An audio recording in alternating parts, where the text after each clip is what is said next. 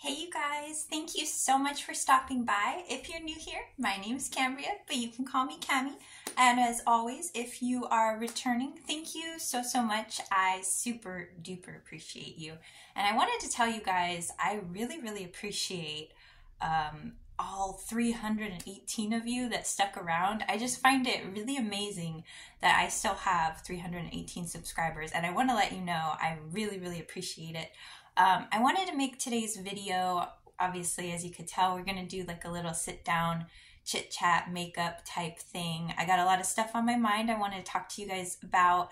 I want to talk to you guys about where I've been, what I've been thinking about, stuff like that. So, but yeah, I just want to preface this by saying thank you so much. I just think it's, yeah, like I said, so awesome that so many people have stuck around. I guess let's get into it, you guys. So I think I'll have to link these down below, but these I've been using instead of a headband to clip my hair back. And I think I might have mentioned this in other videos before, but I have really fine hair, you can probably tell, and it gets dented really easily. But I like these clips because they actually don't dent my hair, so they allow me to push my hair back. What is this, Cammy? They, let me redo. Yay. Bad example, but they do push my hair back really nice, and there we go. They allow me to, yeah, do it without crinkling my hair up, which is nice. So yeah, like I said, I'll have to link those down below. Of course, they're from Amazon. Where else would they be from? Come on now, who am I? Okay, you guys, so I honestly am not exactly 100% sure what I'm going to be talking about. I've been going through like a lot of different emotional things, a lot of just really big changes in my life in the past year, like all like really exciting changes, but it's been just so emotionally overwhelming, you know? And so I don't know, yeah, exactly what I'm going to be talking about, but I guess just whatever kind of naturally comes to mind. I know a lot of you guys are probably going through similar things, and I don't know, I'm really sensitive to change. Are any of you guys like that? I don't know. I discovered a few years ago that I'm a HSP, a highly sensitive person. People on the internet were like, you know, talking about it in forums and making videos about being HSPs, very sensitive people. And I immediately like connected with that, and my life just suddenly made so much sense. And it was just nice to know that there's other people that are like me. So but I wonder if you guys would want videos on my experience with that. But anyways, okay, let me actually do my makeup. I've been using this. This is also from Amazon, of course. This is the Julep Beauty Cushion Complexion Concealer. Actually, it says a concealer, corrector, foundation in one, so maybe that's why I like it. I have it in the shade 100 Alabaster. I'll be linking all the products that I'm going to be using below, just so you know, in case I am talking too much and I don't mention what I'm doing. But this is pretty much like, I think I'm just going to be using the camera as a mirror, but I also have little compacts I might use too. But I think it's better that way we're all up close. You can kind of like see what I'm doing. But this is really moisturizing, which I like. And yeah, I'm just going to be putting it under my eyes and then around my nose. I think you can actually see on camera, which I'm glad. I have redness around my nose. So I think I'm just dabbing it. I really like this little cushion thing. This is like the Maybelline, Maybelline is it? You know, with the little sponge that everyone likes. I think I did like that concealer, but yeah, I really like this one. I like a kind of moisturizing concealer that doesn't look cakey. Even though I have kind of normal to oily skin, I don't like drying, super matte things. I guess I like to kind of embrace the glowy, shiny look. But anyways, I think, like I said, there's a lot of different things that I want to talk about. But I think I mainly want to talk about like the reasons why I've been gone from YouTube for 4 months. And, you know, I don't know, it makes me really sad that I left for 4 months, but obviously that was, you know, my choice. But I want to talk about the reasons why.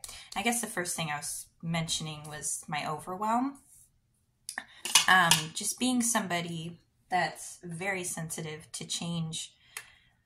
Oh gosh, I mean, going in with my Physicians Formula powder. Again, I'll link everything below, but I love this powder. I have Hit Pan. I've been using this for years. We're just gonna go in all over. This is my favorite powder foundation. I used it in like all my other videos. But anyways, but I don't know, I was very spoiled actually all my life, and I think to some extent I knew it, but I lived with my parents. My parents really didn't want me to leave. I lived with my parents for 28 years. I actually had never moved out. At 28, almost 29 years old, I moved out for the first time and was engaged to my now husband. And that's so exciting, you know, but that's a lot, you guys. Like all this, you know, moving out, getting situated, you know, just getting adjusted to living together for the first time. And also like planning, not a big wedding because we did a low-key thing, thank God. We got married in Vegas, which was beautiful and amazing. And we didn't even have a reception or anything after. So that helped, like not having to worry about a big wedding or a big party thing.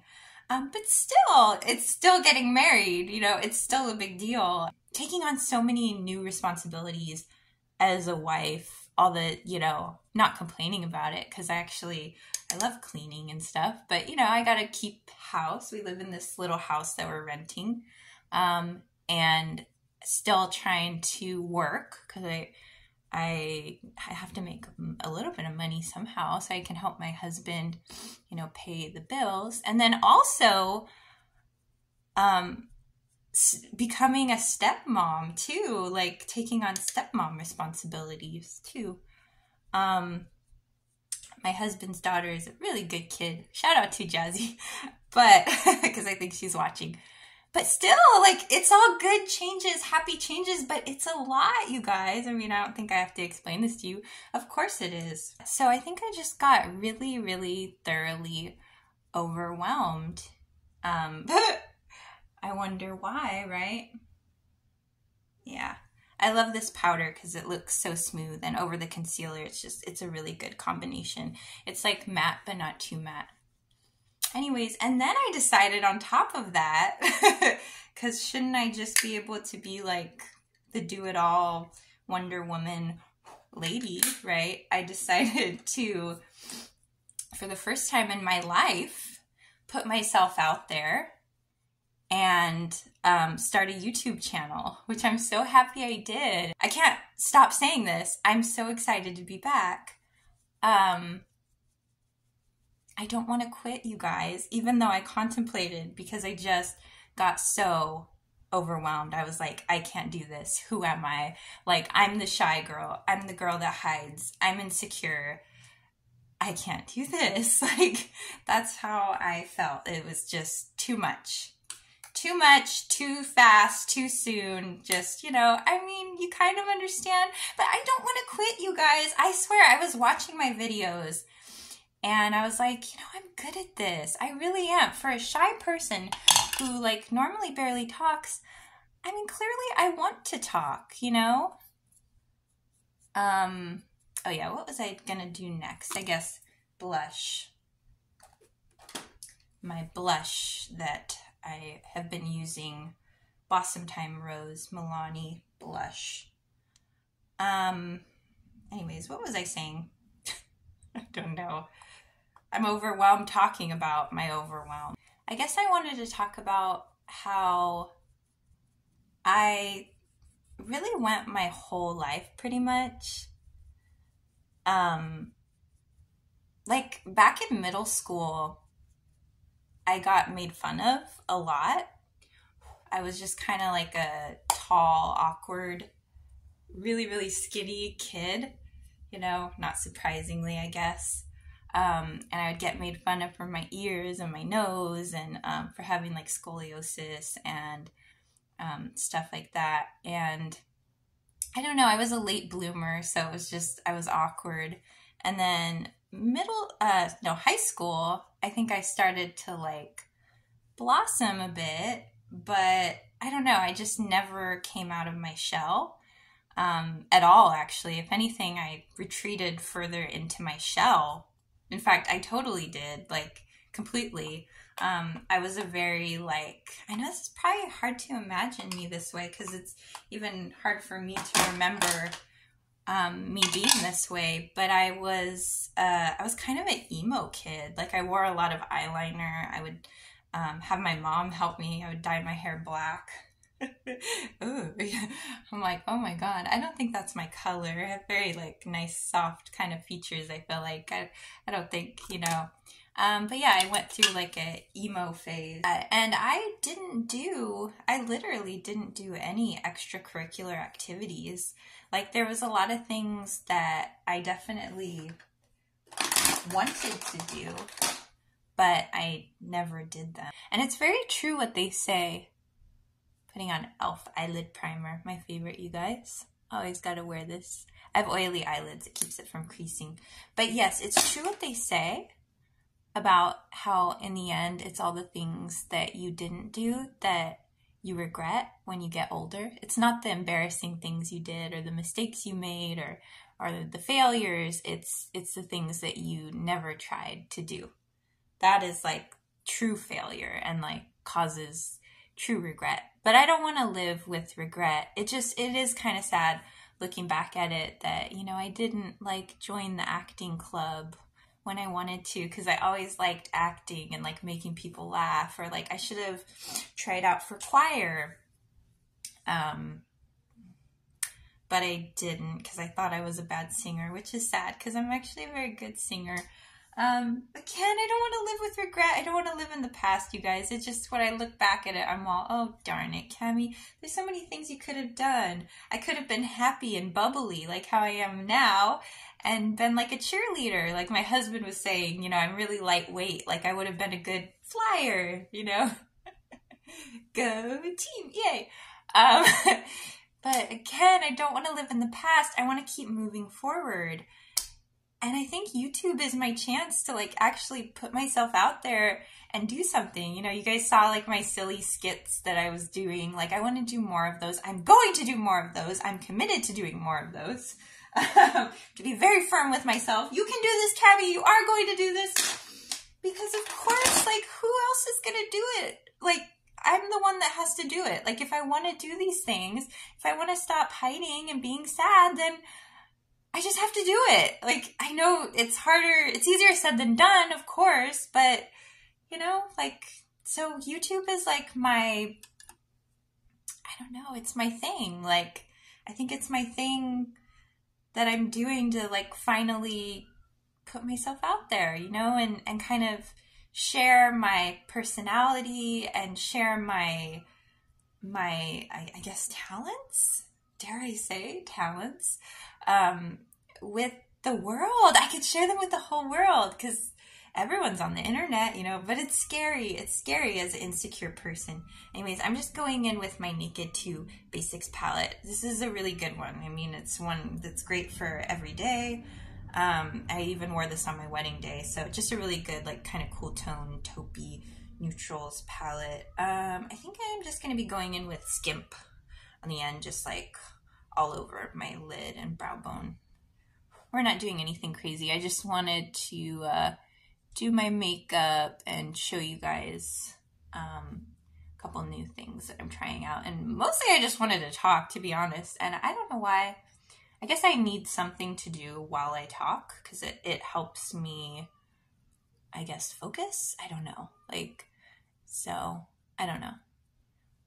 Anyways, what else was I trying to tell you guys? Yeah, I guess basically that. I was also watching a video recently. This girl that I watch on YouTube, one of my favorite YouTubers, she came out with a video and she was talking about how in advertising and also when it comes to like influencers and stuff, it was like a video of like how to be like a fashion YouTuber or like influencer kind of a thing, which is basically what I want to do, but also other things. But anyways, she was saying, she used the term purple cow. And I loved this, and it stuck in my brain, so I like that. I like cows, so maybe that's why. Basically what it is that you have to do something different.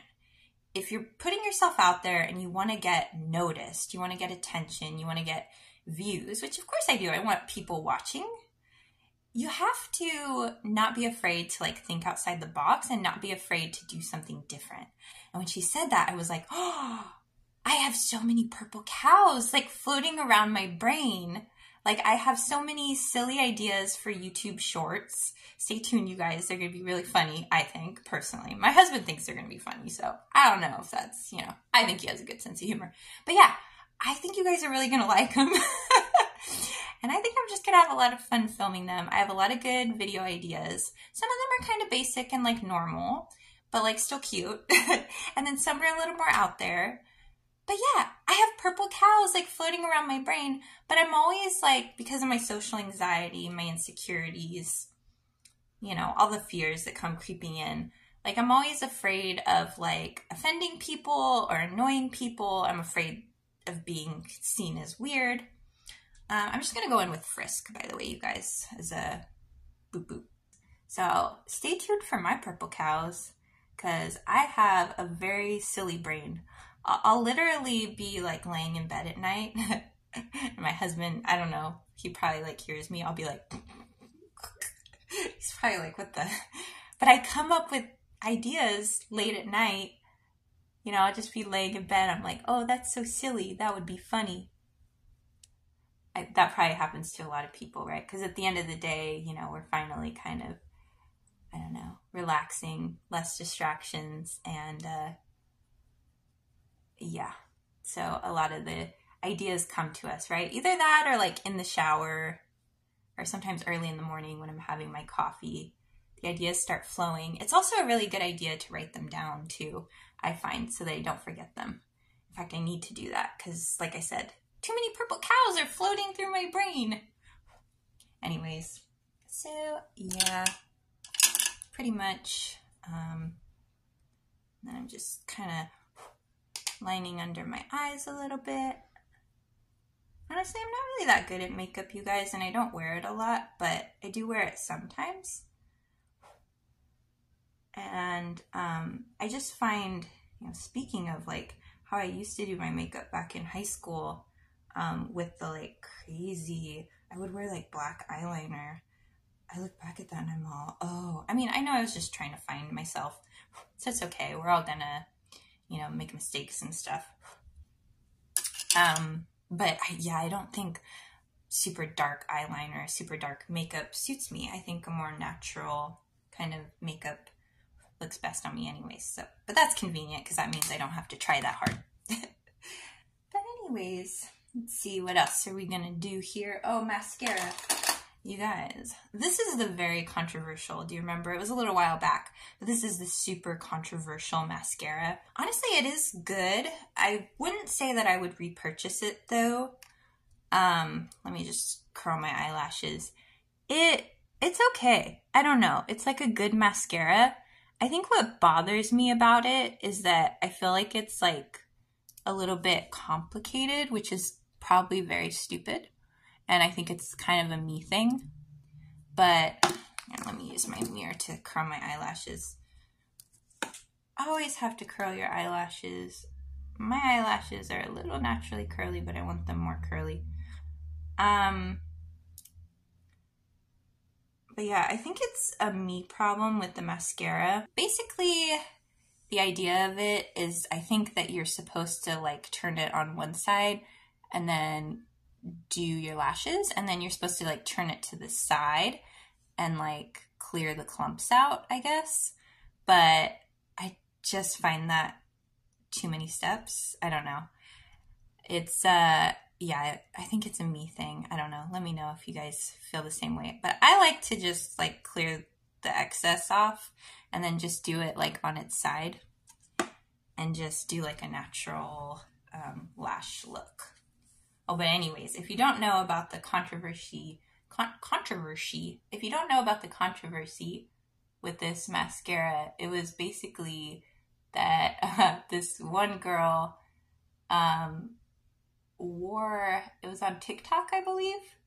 She wore fake eyelashes in her like sponsored video for this mascara, which was not what is this, L'Oreal's fault. But yeah, supposedly she had fake eyelashes on and didn't tell people.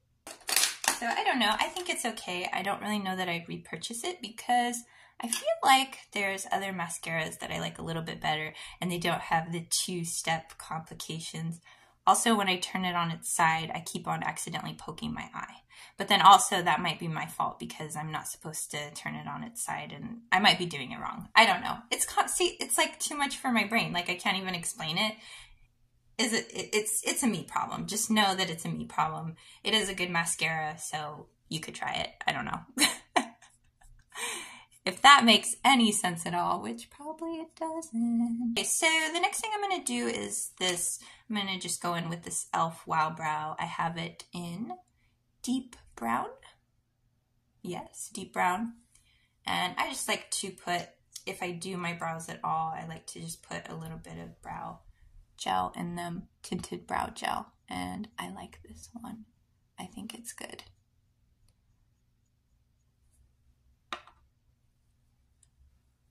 Very little bit. I think it just helps them to keep their shape. And yeah, I think my eyebrows are okay the way they are. I'm not really obsessed with them. I used to overpluck them when I was younger, and I'm just grateful. I'm just grateful that they actually grew back. And my eyebrows were the victims of the early 2000s. So yeah, thank goodness. I know a lot of girls plucked their eyebrows pencil thin for too long and they did not grow back. So may they rest in peace. Eyebrows, yeah. Luckily there's like microblading and stuff, but mine are okay, I think. They survived. And then also I just wanted to go in with this really pretty lipstick. This is really not interesting as far as makeup, you guys. It's a very boring makeup look. Mostly just kind of wanted to do it for the sake of doing it so that I could talk. I don't know. It helps me talk.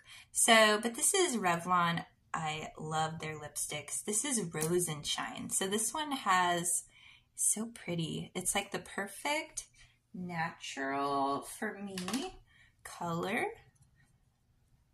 Summery. I'm still hanging on to summer, you guys. I mean, I'm ready for it to be fall. But you gotta enjoy every season.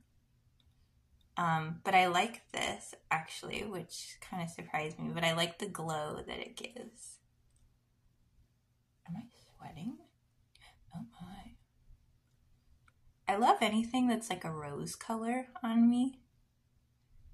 Yeah, this gives a really nice glow to the lips. But I think, as you can see,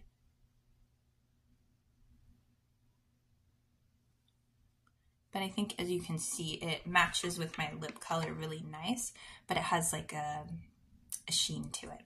So this is their, Super Lustrous. That's what it is. Super Lustrous lipstick versus... the cream. Oh, okay. This is a pearl finish versus some of their other ones are like matte finishes, which I don't like. I like the cream or the pearl finishes. So I think, was that everything I wanted to do? Yeah, I guess so. So that's my makeup. Take these guys out. Okay, you guys. So I think I said everything that I wanted to say. If I think of anything else, of course, I could always talk about it in a future video. But I think I basically hit all the points that I was trying to say. Thank you so much for sitting with me through this hopefully not too boring video. And thank you for listening to me. And hopefully you made some sort of sense of it. Hopefully it resonated with you in some sort of way. And yeah, thanks again, you guys. And I will see you very soon in my next video.